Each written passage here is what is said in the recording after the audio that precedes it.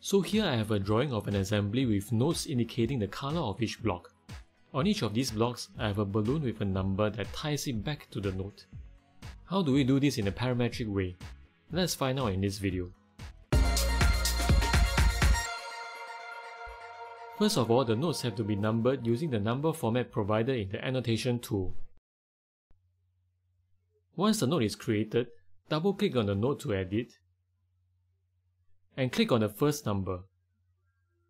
This will bring up an option that allows you to create a border around the node. At the bottom of the feature manager, check on the option to add to flag node bank.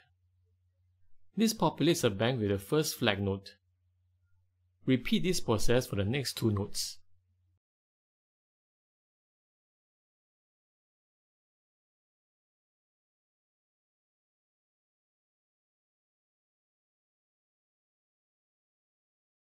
Once done, bring up the balloon toolbar, check on flag node bank.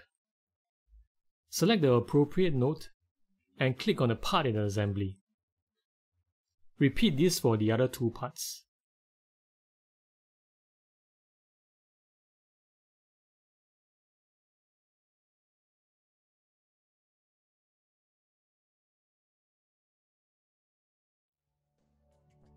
When you change the order of the nodes, the balloons change accordingly.